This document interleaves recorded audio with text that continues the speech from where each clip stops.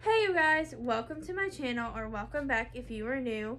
My name is Emily, and in today's video I want to answer some questions that I've come up with. I have some really cool interviews coming up for the channel, and I just want to answer the questions that I've come up with for those videos, just for y'all's curiosity, so y'all could have kind of my perspective on some of these questions. So the first question on my list is, what is your eye condition? My eye condition is called coloboma, which is where there's holes in the middles of my retinas, which led to my retinal detachment at the age of 5. And this retinal detachment left me totally blind. That is the short form answer. And then question number 2, how much vision do you have? I am currently totally blind. I did have some peripheral as a child, but lost this all by the age of 5. What is your job? I was a student for a while, but I've decided to take kind of a gap semester just to kind of figure life out. So I guess my job would be full-time YouTuber. Does that count? Full-time YouTuber / trying to figure life out. That is the most honest answer I can give. Question number 4. What do you like to do in your free time? I like to watch YouTube. Ask anyone I know. I spend a little too much time on YouTube. I love YouTube. I like watching Netflix. That is probably one of my very soon coming videos, is what shows, ranking my favorite shows on Netflix. So watch out for that. Then question number 5 is, what was I trying to say?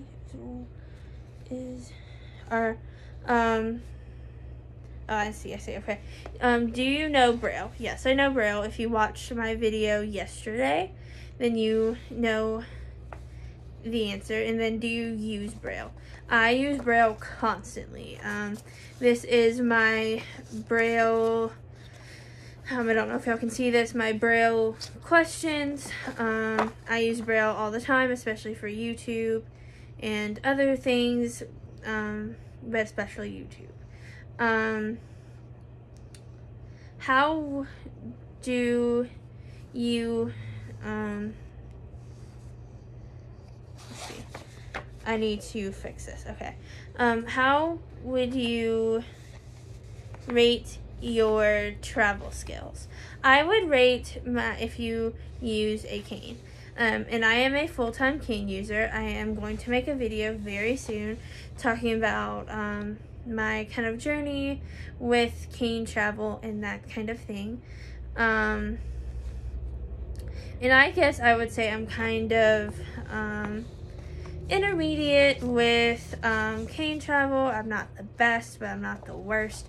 There's always things that you can improve on as a cane traveler, in my opinion.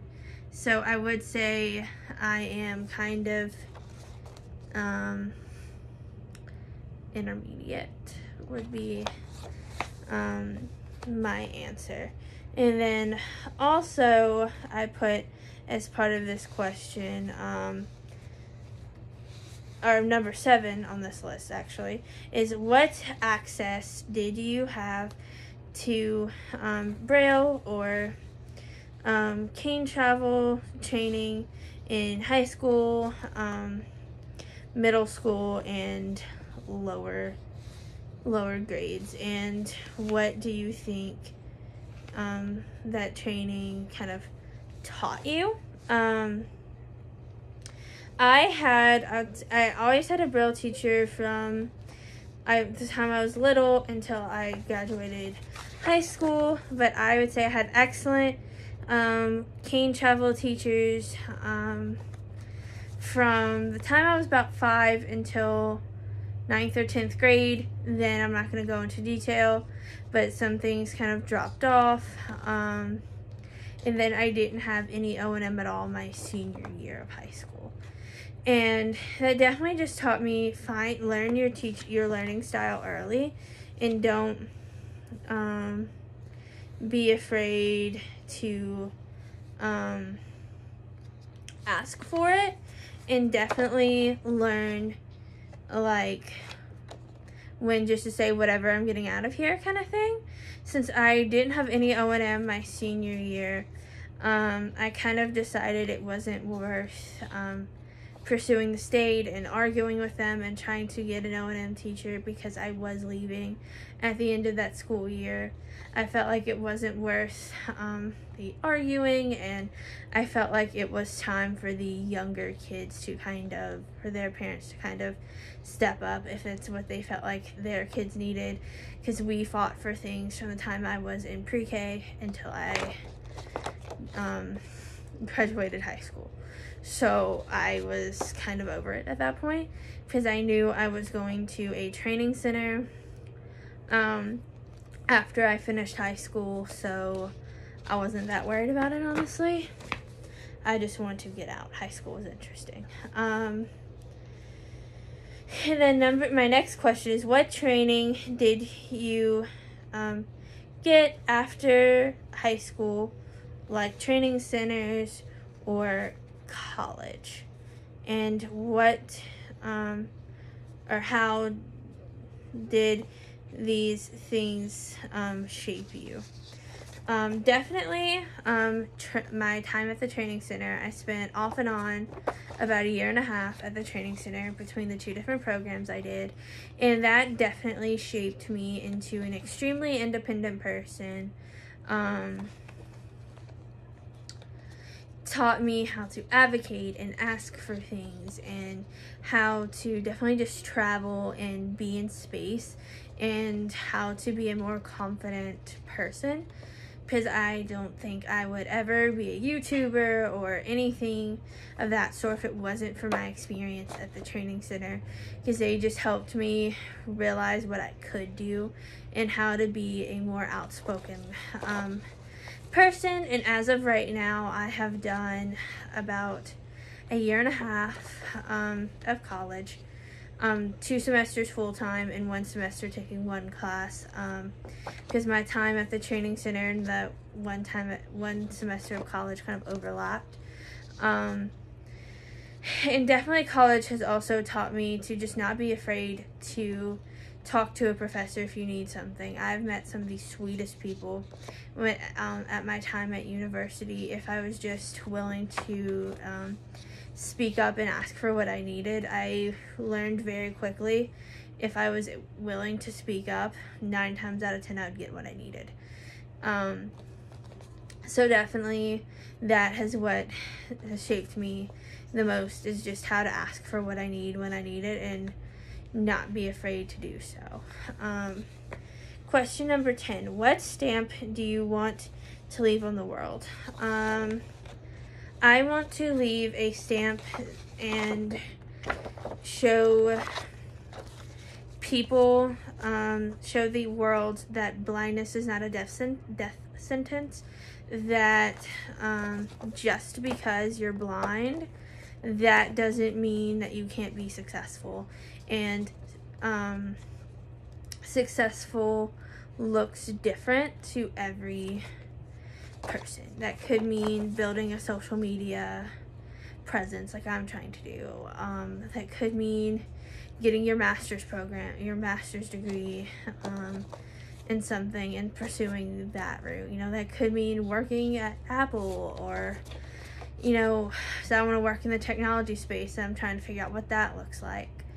Whatever that looks like for you, don't be afraid to go and get it, because you never know, it might just work out, and always have a backup plan. I just want to show the world that blindness is not a death sentence, and that we can go, achieve our dreams. I know blind people who have gotten their master's degrees. I know blind people who are killing it in YouTube. I know blind people who are doing all sorts of things. So that's what I want to show the world. And the last question, or the last two questions on here kind of go close together. I have, is there a stamp you want to leave just on the blind community? And this is similar to my previous question, is that I want to show other blind people as well that you can be successful in whatever you choose to do, as long as you're willing to put in the work for it. And then number 11, my last question says, do you have any parting thoughts? And my parting thoughts to you would be, just don't be afraid to go after what you want, even if what you want seems a million miles away at the moment. Like what I want to do to be a successful YouTuber currently seems a million miles away, but I know if I put into the work, I might not ever make money off of it, but I'll keep growing. This community will keep growing. I'm so proud of how much we've grown in just this little bit of time, and I'm excited to see where this goes. So thanks for watching, and I will see y'all next time. Bye. 50% low power mode. Close button. Low power mode button. Stop recording. Take picture. Stop recording video.